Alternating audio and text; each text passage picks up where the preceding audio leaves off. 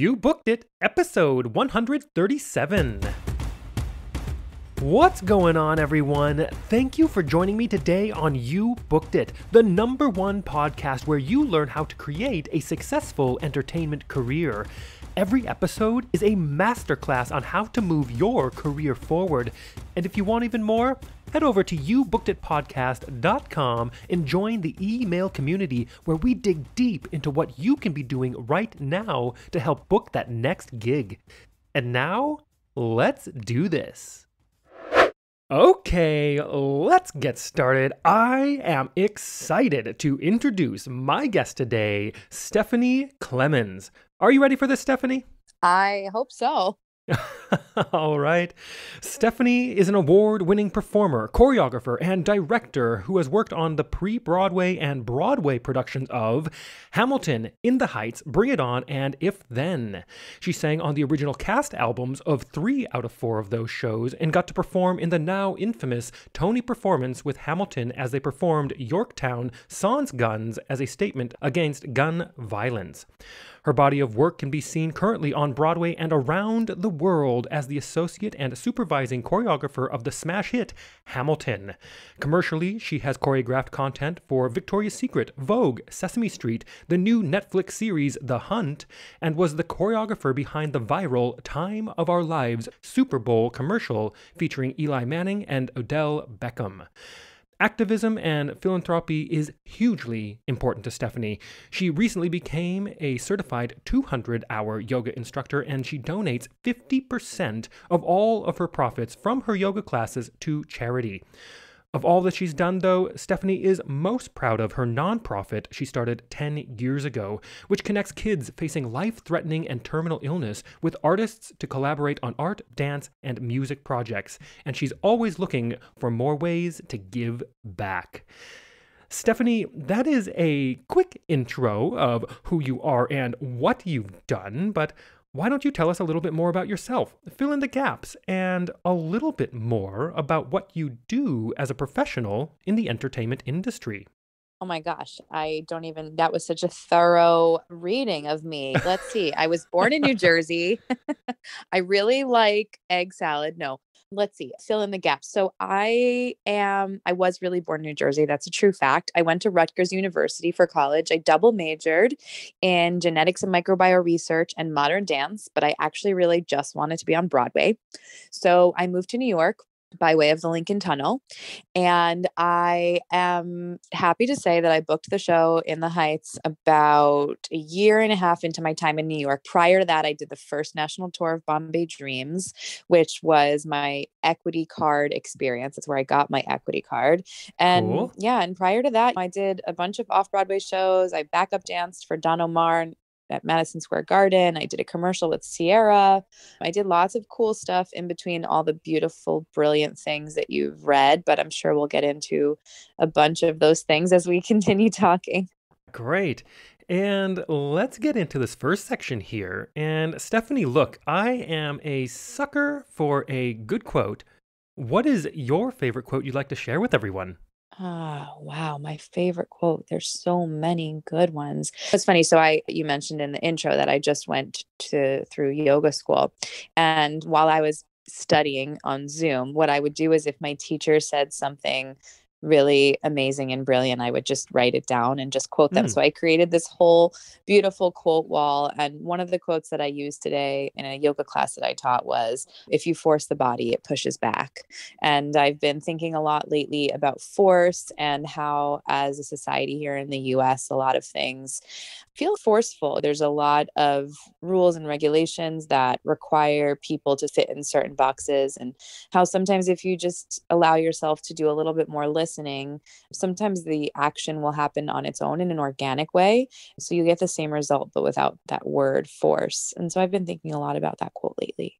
Yeah, I really like that quote and that you brought that up right now, because when you think about just the pure physical nature of that quote, when it was said with yoga or with performance or with dance or what it might be, yeah, that makes sense. It's very applicable and very direct. But I love that you expanded it further into the metaphor and how it impacts all of our lives as a community. And it's so true. And I think we all need to take a moment to just breathe, relax, and look at everything the way it is and see what we can do about it. Is there an efficient way to do this instead of trying to just push our way through everything?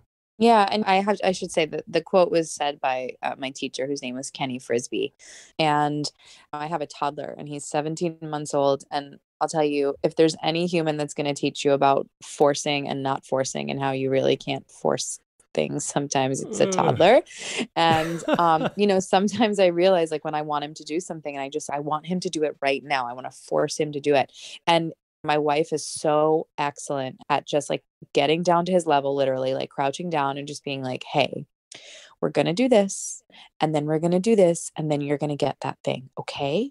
And he's like, yeah. And I just am always so impressed, because it's like she got the same result, but without a lot of the tears. And it's, if we would just put in a little bit of effort and do a little bit more listening to our, like, it starts with you, right? So it starts with your body. And as a dancer and choreographer, that's something that I hope to really expand into my work, and having your dancers not forcing your dancers to do things, but helping them develop and discover the thing that you want them to do without force, but it makes it more of a collaboration. And ultimately, when you make people the source of their own creation, so when you allow people to source and be a part of the creative process, it, one, is beneficial to you, because ultimately, they remember the thing they created, right? So it's not just memorizing someone else's Yeah. word or movement. And two, it allows them to really take ownership, and it shows in the performance, and it shows in the way, the integrity of the piece as it's being carried out. Yeah, making it part of a collaboration. I love that. And I can absolutely relate to your toddler. We have a 3.5, almost, well, she's nearly 4, I should say, but whew, there are those moments. And you're absolutely, my wife is much better at communicating that, and I'm getting better at it, but it's challenging when you're in the moment, isn't it? Yeah. Jeez. All right, let's move on to this next section here. And Stephanie, of course, you are an entertainer. I'm an entertainer. And I think that you'd agree that this industry can be one of the most subjective, brutally honest, personally emotional industries in existence. And you know as well as I that in order to create and have a successful career in this industry like you're having now takes a lot of dedication and hard work. And while, yeah, there's an outrageous amount of fun and excitement being an entertainer, doing what we do, there are also our fair share of obstacles, challenges, failures that we are going to experience and we're going to have to move forward through. So tell us, what is one key challenge, obstacle, or failure you've experienced in your career, and how did you come out the other side better because of it? Yeah, I used to tell this story a lot, and I have gotten away from it, but this question points to it so directly. When I was very early on in my career, prior to booking that Bombay Dreams, I was probably just 21, graduated college, and in Manhattan, pounding the pavement. And I had a series of auditions for Oklahoma. And the casting director, I'll never forget, I don't believe she's casting anymore, but she was cool, cute, little, awesome woman. And she came up to me at the end of a callback, and she had been there like 3 times. And every time I got called back, and she was like, Stephanie, listen, you're not ethnic enough to be the token Black girl. I'm not Black, so that wouldn't have worked. And she said, but you're just not white enough to be in the show. I was like, wow, like it had never, I'm a Jewish girl from New Jersey. And, Right. my whole life, people always assumed I was Puerto Rican. And so and like I was used to being told that I was maybe not quote unquote like your average white girl, but to sort of have it said like that, to sort of understand ultimately that the world around us moves about because it's able to quickly categorize things, and that I had never seen myself in this way. And this woman was holding a mirror up to me, and I suddenly was like, oh, I guess I'm just not white. And I also know that I'm not South Asian or African American or any of these other, at the time, ethnicities that were really being like tokenized and exoticized. And so I had to find a way to break into the industry. And I had an agent who I repeated that feedback, and the agent said to me, Bombay Dreams is having an audition, why don't you go in for that? I was like, Bombay Dreams, like I'm not South Asian, I'm not from India, like I'm not even remotely, it just would have never Yeah, yeah, occurred to me. yeah. Anyway, I went to the audition, and I booked the show. And I know that was in 2006, maybe. So that's 14 years ago. And obviously times have changed now. And there's a lot of call for not appropriating and not misappropriating culture. And I don't know that would have happened now. I don't know that I would have booked that show. But at the time, being in a room with all of those people who maybe looked different. People always say to me, I don't like, what are you, Stephanie? What are you? Like they just Yeah. didn't. And I would always say Jewish. And they were like, what? Like, that's not a nationality. And, like people just didn't understand the Jewish diaspora through time. And so that's just was not ever an answer that made anybody shut up, which just would constantly have that question. And to be in a room with all of those people and the cast of Bombay Dreams, and it was a mixture of people. There was like Hawaiian Americans. There were, of course, South Asians, people that were from India, and people that were African American. We kind of all like got thrown in there, and it was really nice. It was really lovely to just be with a group of people that was all different ethnicities and to share in the richness of the stories that everybody had. It was like the first time I felt like I belonged. And then I went on from that show to book In the Heights. I guess I then felt the freedom to audition for things that were quote unquote non-white. Obviously, I think now this whole conversation, beginning with what the casting director said to me, would probably not be a PC conversation that people would have nowadays. But Right. but I feel like that was a difficulty only because when she first said that to me, I was taken aback. I was like, what does it matter what I look like? Like you're telling me I'm talented. I'm dancing well. I'm singing well. And you're telling me I won't look right in the show. And I'm glad that we've broken down a lot of those barriers. I've obviously been a part of a number of shows that have helped that, but also it's in support of the idea that we are more than what we look like, that there are stories that are capable of and worth being told. And while, of course, it's a survival mechanism for humans to categorize, right? That's how we quickly shuffle through information. I recognize the importance of that innate quality that we have. It's knowing that we're sentient and conscious beings. It's important to move past that and to maybe look a little bit deeper. And I hope now that's a time that we're moving through that level of consciousness. That is such a good story and your challenges and your journey through that. But so great that you found your path and you've been able to be part of, like you said, so many wonderful productions that have really broken down any of those kinds of barriers. And we're moving forward. Things have a ways to go, sure, but it's got a spotlight on it now. And we're able to move in the right direction, I think. Yeah. Yeah, I hope so. Yeah. And let's move on to a time that I like to call your spotlight moment. That one moment in time you realized, yes, I am going to be an entertainer for a living. Or maybe it was, yes, this is what I need to be doing as an entertainer. Tell us about that. Oh, I have to say, sometimes my memory is a bit odd, but not odd, but sometimes my memory is like foggy. I don't have like super clear memory, but I will say that I remember the very first time I was in like a talent show in school. And I was so terrified and I had the biggest butterflies and stage fright, but I was performing a dance to Madonna. I can't remember what song right now.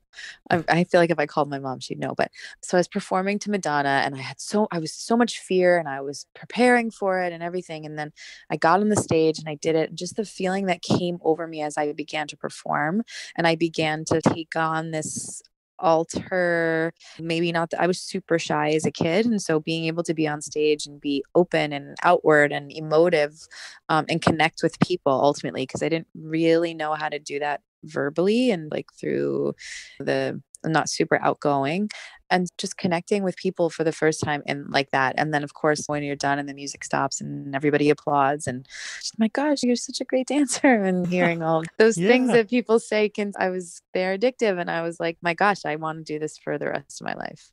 Oh, that's so good. I can kind of relate. I started performing in a bit later in life, mid-high school, really. And I remember doing a talent show, and I was a backup dancer for one of my friends, and she was doing a Britney Spears song, and It was one of my first main or big experiences in front of a crowd, and nervous. Don't even hardly remember doing the actual number. There's no time for that. I was just so laser Right. focused on just not screwing up. But you're right. That is such a great feeling. And your story just reminded me of that. I haven't thought about that for so long. Yeah. Thanks for that. I mean, it's Oh, so formative, especially when you're a child, when you're younger. It's that experience really makes a mark on your psyche. And then you're just like, you're then stuck on just these, oh gosh, I have to make that happen. I want to do that. yeah, for sure. And I want to piggyback on that real quick and talk about your number one booked it moment. Walk us through that day, the audition and callbacks, if they happen to be a part of it. What was going on in your life, and what about that moment makes it your favorite booked it moment? Yeah, I think my favorite booked it moment is the call from Bethany Knox at Telsey and Co. when I booked in the Heights. So Mm. I had, like I said, been in Bombay Dreams. It was a 10-month tour, and we were in our final city, Seattle. And I decided to, as a few, like 2 months back, Jeremy Liner, one of my tour mates, who I think is now like an agent or something, we were sitting on a bus. We were busing it from Houston to Dallas. It was like one of our only bus cities. So we all had prepped all of our like activities. And he had this Yeah, song on his playing on, I don't even know if we had playing on the phones at that time. I can't remember what so long ago. I don't know if we played songs on our phone or how did we play songs? iPods? I don't know. He was playing a song on a music playing device, whatever that was 15 years ago. And right. he was like, you have to hear this. It's, my roommate in New York, he's an intern at a literary agency, and they have this guy and he's writing a musical and it's going to be amazing. Listen to this music. And I heard Chris Jackson sing Benny's Dispatch.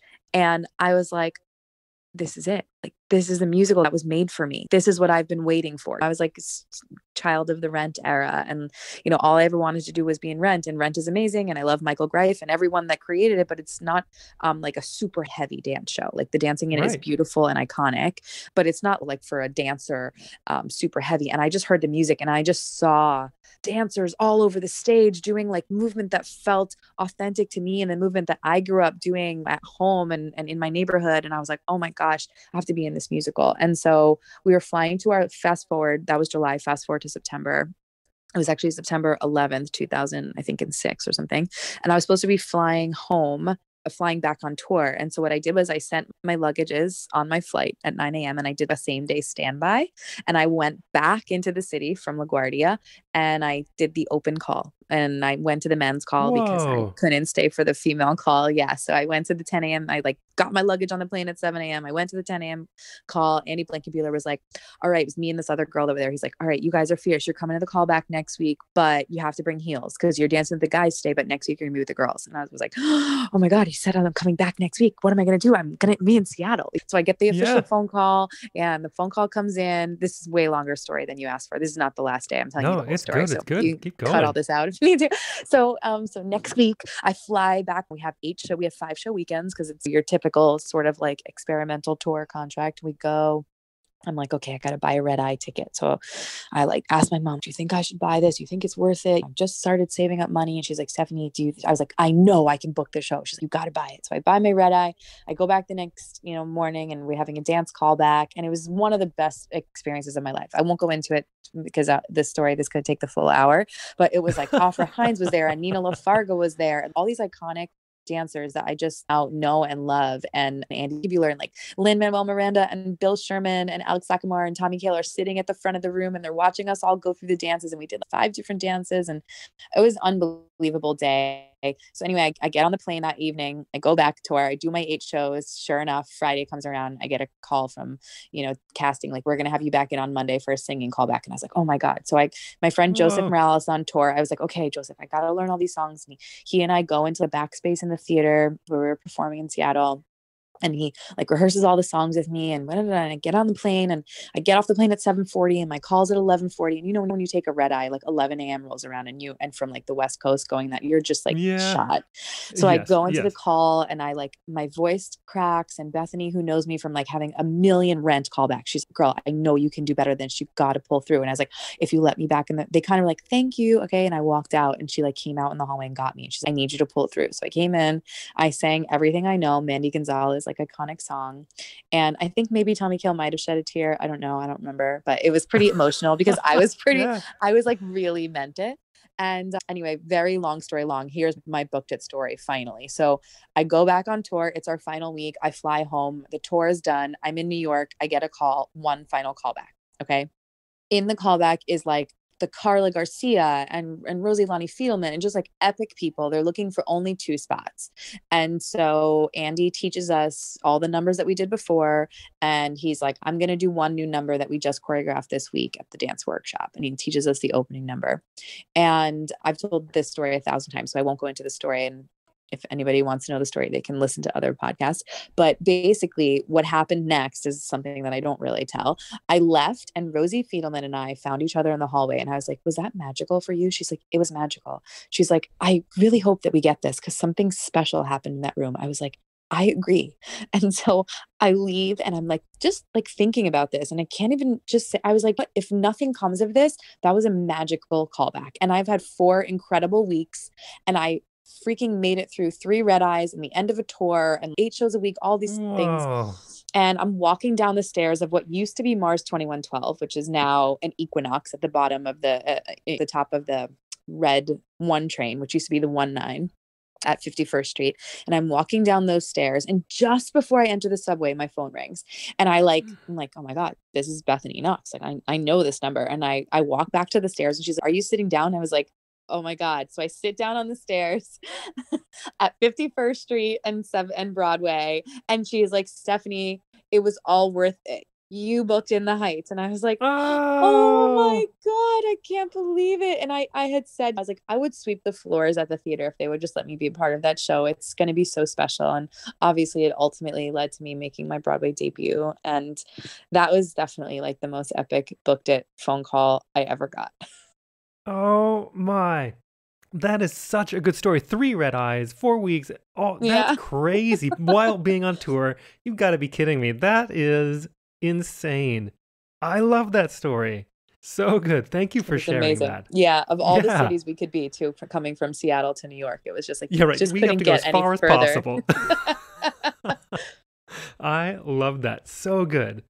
And let's take a moment to talk about the present. What projects are you working on now? And what are you looking forward to? And it's a crazy time, right? We're amidst this global pandemic. How do you see the entertainment industry moving forward in the next couple of years?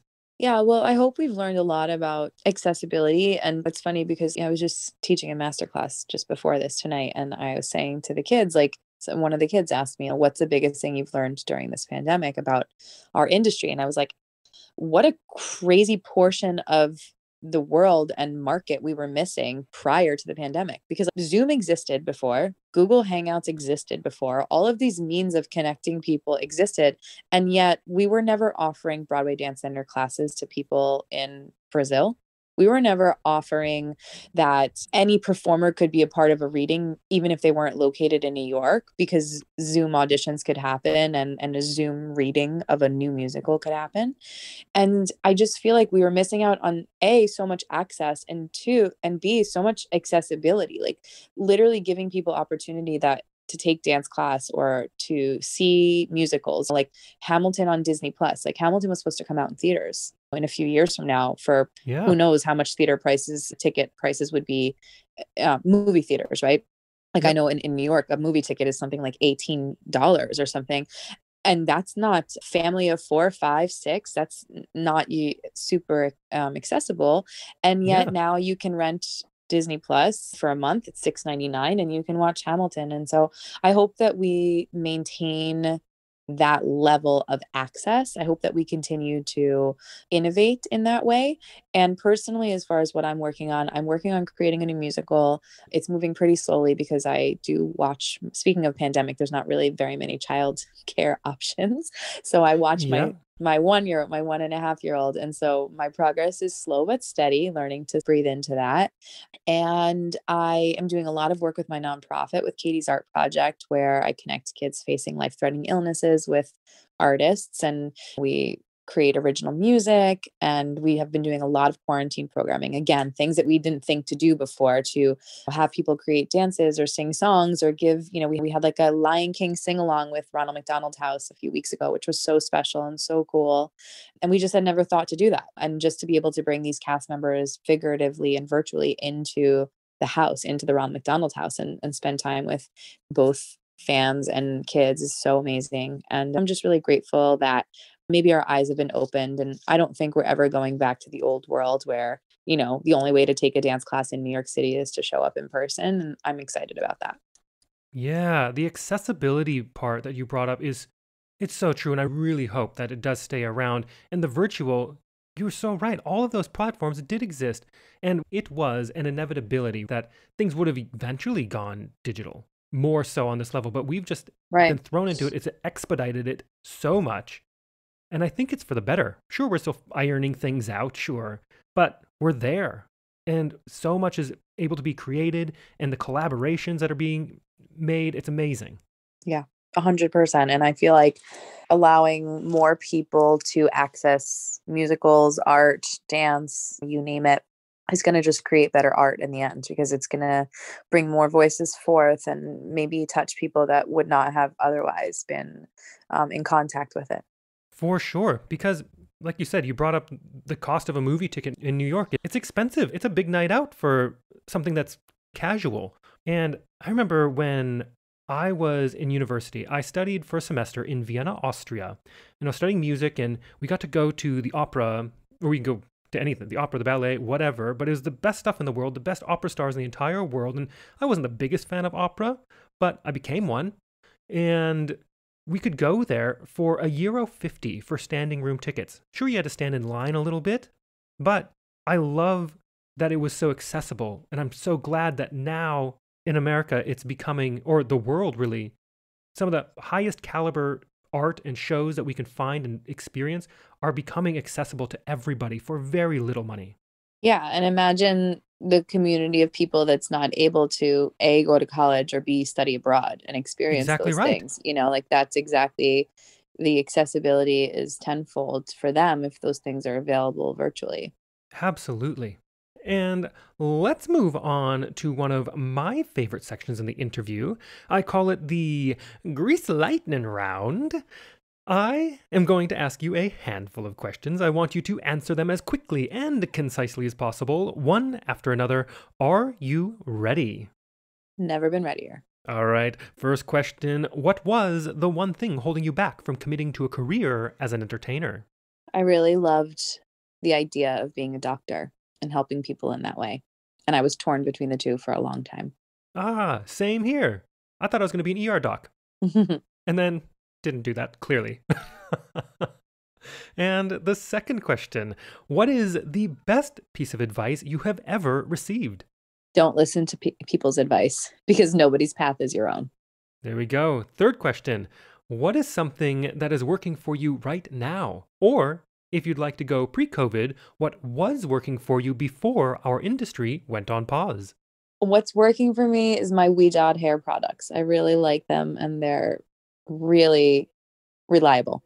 And the fourth question, what is your best resource? Whether that is a book, a movie, a YouTube video, maybe a podcast or piece of technology that you found is helping your career right now. Honestly, Instagram hashtags, because you can find so much using hashtags. You can hashtag types of choreography. You can hashtag different types of dance styles. You can hashtag different help that you need specifically. And in the hashtags, you can look at so much content. And to me, it's the fastest way to access the most content for our industry. Oh, that is such a good resource, because I think a lot of us will use Instagram just to passively scroll through and take in content, but to be really purposeful and be searching it, using it as its own kind of mini Google is amazing. Exactly. So cool. And the fifth question, if you had to start your career from scratch, but you still had all the knowledge and experience you've collected from your career in this industry, what would you do or not do? Would you do anything differently, or would you keep it the same? Oh my God, such a good question. I'd be so tired because I know how much work it takes to get here. So I'd start by taking a nap. No, I'm kidding. I would definitely say to myself, don't judge what you think you can't do. Just go out there and do the thing, because other people are going to do plenty of telling you what you can and can't do. But you have to put yourself out there, because I found that for me, I limited so many opportunities for myself just because I was like, oh, I don't really think I'm good enough for that. But then I'm here and I'm looking at what people do, and I'm like, I absolutely belonged in that room, and I just didn't think I did. And so I would tell myself to just go for it, to go for all of it. It's hard enough to be judged constantly by yourself, and just let that go, do the thing, and let the world sort of ping pong you around, because it's going to do that anyway. That is so good and so insightful. I love it when guests like you, people like you, come on the show and they say something that important, that pertinent, because it makes me go, oh, yes, this is why this podcast matters for our industry. Thank you so much for that. Absolutely. Yeah. And the last question, what is the golden nugget knowledge drop you've learned from your successful career you'd like to leave with everyone?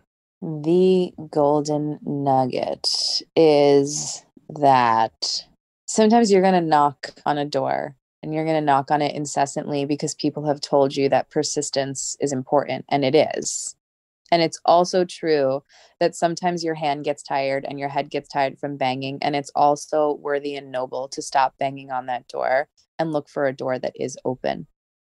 And I feel like, because as a youth, one of the things that we say constantly is like, you can achieve anything, and if you want your dreams, go for it. And that's true. That is true. I'm not taking anything away from that. But there's also a worthy path that looks like a lot of right turns and left turns. And for some reason, we value people that say they're going to do something and then they do exactly that and more. Oh, see, you reached your dreams, but I just did blah, blah, blah, fill in the blank. As if it's not worthy, as if that's not like a worthy life. And I just don't feel like that's true. I feel like there's a lot of ways to make a worthy life, both in the arts and in any other industry. And I think that deserves to be valued, because people deserve to be valued no matter what their choices are. Oh, again, thank you for that. So good. Everyone, please rewind that. Listen to that once or twice more. That was so good. Thank you, Stephanie. And to wrap up this interview, it is time to give yourself a plug. Stephanie, where can we find you? How do our listeners connect with you? Is there anything you want to promote? You can find me on Instagram at danceism, danceism, and my Twitter handle is not that, because there's apparently a European DJ with that handle. So on Twitter, I'm at Steph_Clem. And of course, I have to plug my nonprofit, Katie's Art Project, because we're always looking for people, content, donations, everything to keep this really incredible cause going. And that's www.katiesartproject.org. We're also available on all the socials at Katie's Art Project. Fantastic. And for everyone listening out there, I have put the links to everything Stephanie just said into the description of this episode.